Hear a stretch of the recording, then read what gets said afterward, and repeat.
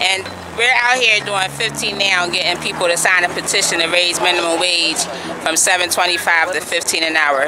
Can you tell us your experience with working at minimum wage? Well, my experience, this is my first experience working for the school district, and I've been earning minimum wage now for about a year, working as a substitute food server. What I learned about it is it's good for the experience, yes, but continuing, no. I will not come back in September to work minimum wage because the work that I've done is far from minimum. I should get paid every bit of $10 and over for the position that I am working at this time. Also, it does not, the money does not, like I can't afford anything basically. Bottom line, I can't afford a thing. It's like a welfare check. So really, I feel as though I'm working for a welfare check that I used to receive. And that's building my confidence, but it's not helping my bills.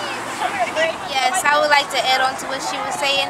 Working at minimum wage is bad for me because I like to earn a living, and how am I going to earn a living by making $8.25 an hour? That's like being a slave, for real, for real.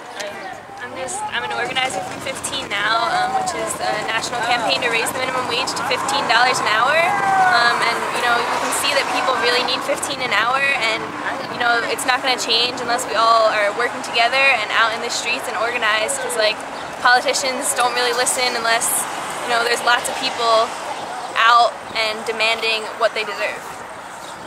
Thank you. Exploring different issues and concerns. I'm finding so many different mentalities that it seems hard. It seems challenging. I don't say hard because the only thing hard is the concrete that we walk on. Everything else is